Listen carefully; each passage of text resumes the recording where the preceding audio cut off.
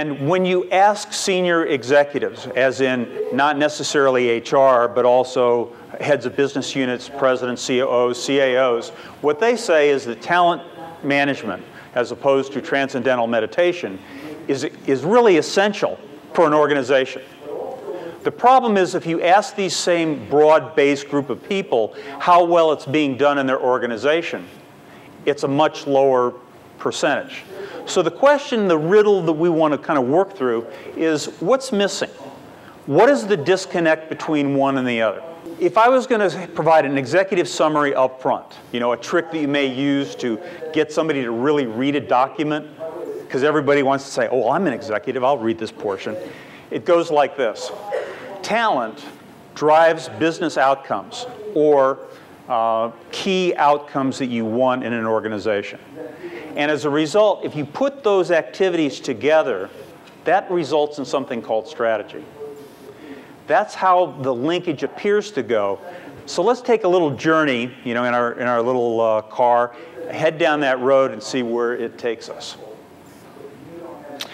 Let's talk about something that may be useful as a comparison from about 10 years ago. A lot of the work that I initially did after leaving the Army dealt with recruiting for organizations, largely financial services like many of you, trying to find IT people, CIOs, CTOs, and their direct reports. About 2003, there's an interesting guy named Carr who came out with an HBR article that said, in essence, IT doesn't matter. Then he came out with a book that said essentially the same thing. And I assure you, people went absolutely nuts. They went a little bit crazy when previously, like 1 or 2 years before, all of them had perceived themselves as key strategic players who wanted a seat at the table. They demanded. I knew a number of senior people who were IT professionals who, because they did not report directly to the CEO, they went somewhere else. It was that important to them. So if you followed this through, Carr's argument was IT had become commonplace, it was standard, and thus, if it's standard, it can be outsourced. If it's outsourced, then you have a smaller group of IT people who are card-carrying members of your organization. After people got angry, what happened was tremendous reduction in the budgets, in the number of people associated with IT. So the question becomes, what happens after all of this takes place?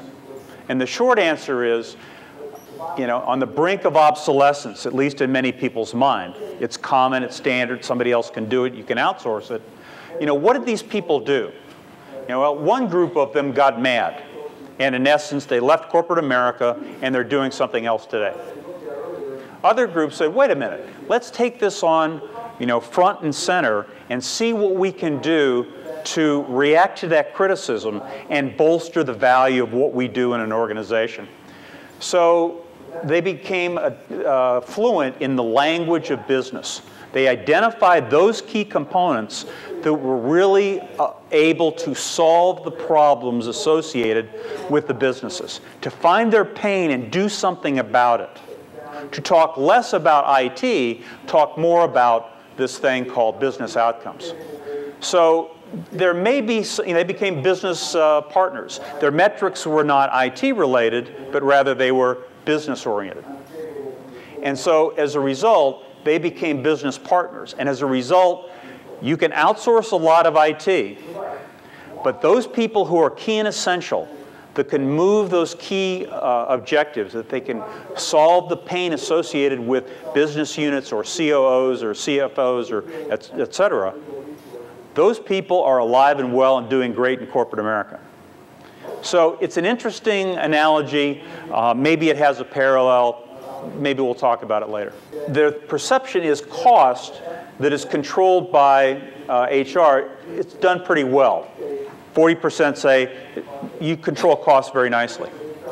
And part of that is from outsourcing. Part of it is you control the number of people that are engaged in your industry, in your company. And so you've really gotten very, very smart about this. And that's really critical because that's part of being successful as a business. People strategy, about 35% say it's done well. Here, talent management, that's about 25%. Proving HR's value, back to the 17% we said.